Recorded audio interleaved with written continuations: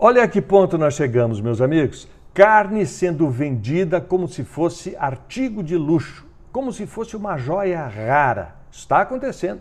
Os supermercados estão colocando alarme anti-furto em peças de carne que ficam na geladeira à disposição dos fregueses. Para você ter uma ideia, sabe loja de departamento?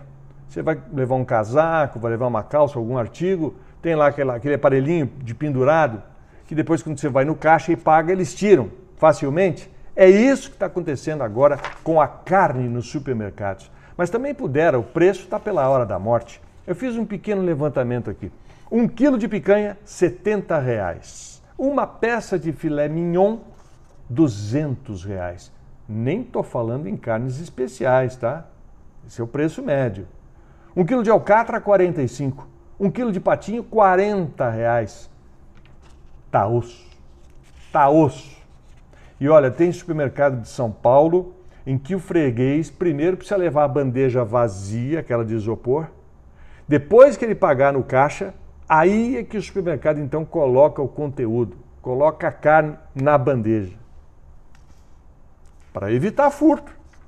Vocês devem lembrar daquele caso que aconteceu meses atrás, com 2 rapazes que tentaram roubar carne no supermercado, foram pegos pelos seguranças do lado de fora, no estacionamento, e acabaram morrendo por causa disso, né? É um caso dramático, mas quer dizer, a carne está tão cara que daqui a pouco a gente vai ser atendido como se estivesse comprando uma joia mesmo. O vendedor vai dizer, pode sentar, a senhora deseja um cafezinho? O senhor, talvez uma tacinha de champanhe? Vou mostrar para vocês o meu artigo aqui. Essa carne está maravilhosa, olha. Vermelho, não tem uma pelanca, limpinha, artigo de luxo, o senhor não vai encontrar preço melhor no mercado, viu? Pode pegar para o senhor olhar, não está fresquinha? Coisa linda, né? É o boi berrando. E a gente tem uma promoção, caso o senhor compre 2 peças de filé mignon, a gente coloca o senhor para participar do sorteio, que é uma semana numa fazenda em Araçatuba, terra do boi gordo. Cobre todas as despesas, menos a carne do churrasco, né? O cliente ainda vai dizer que vai pensar. Vai dizer que vai pensar porque a vida tá braba. Mas é isso mesmo. Nós temos hoje que pensar muito bem antes de decidir fazer um churrasco para a família no fim de semana. Ah, vai ter futebol, é aniversário não sei de quem.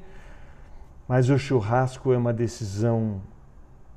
Precisa estar com dinheiro para fazer churrasco hoje. A vida está espeto. Carne virando artigo de luxo.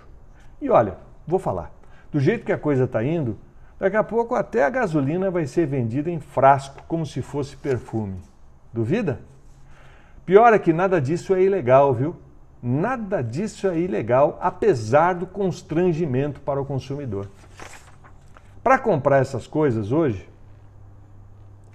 carne, a gente vai ter que vender outras coisas.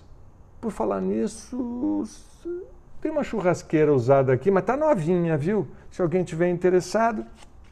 Mas eu estou interessado em que você se inscreva no canal e ative as notificações. E principalmente estou interessado em que você esteja comigo na próxima crônica. Tchau!